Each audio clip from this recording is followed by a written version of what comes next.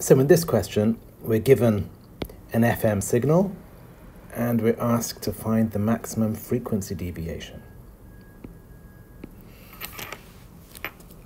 So the frequency deviation, by definition, is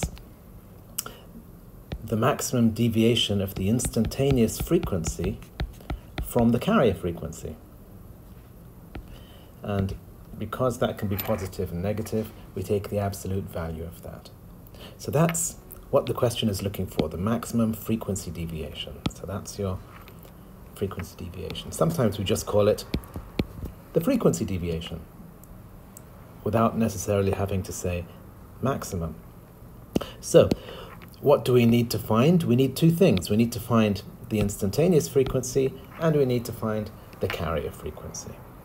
So the carrier frequency is right there. It's that value divided by 2 pi, but it's the instantaneous frequency that we need to find. So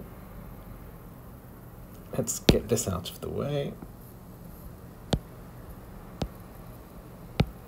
Let's start by finding the instantaneous angle or phase. So that's just the bit between the brackets. It's the argument of the cosine. So it's 15 times 10 to the power 8 t plus 10 sine. The next thing we want is the instantaneous frequency.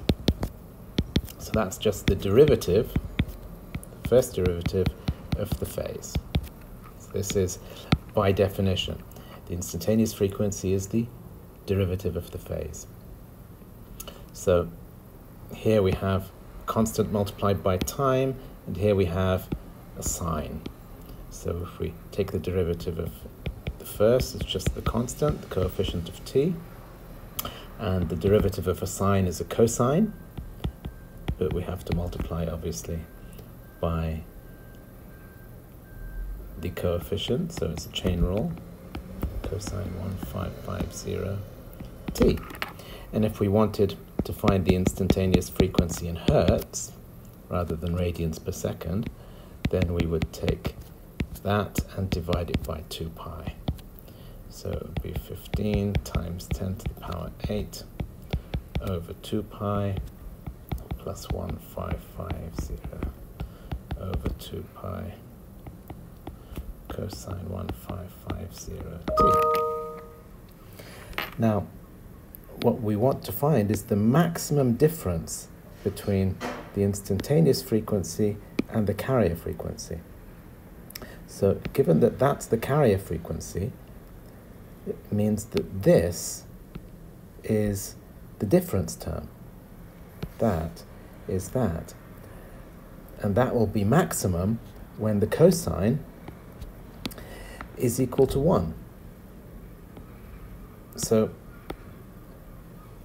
the value for delta f is simply going to be 15500 divided by 2 pi.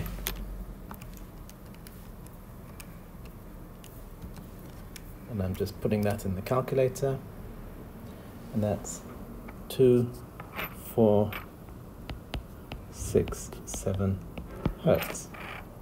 So that's my maximum frequency deviation, or simply my frequency deviation, and that's the final answer.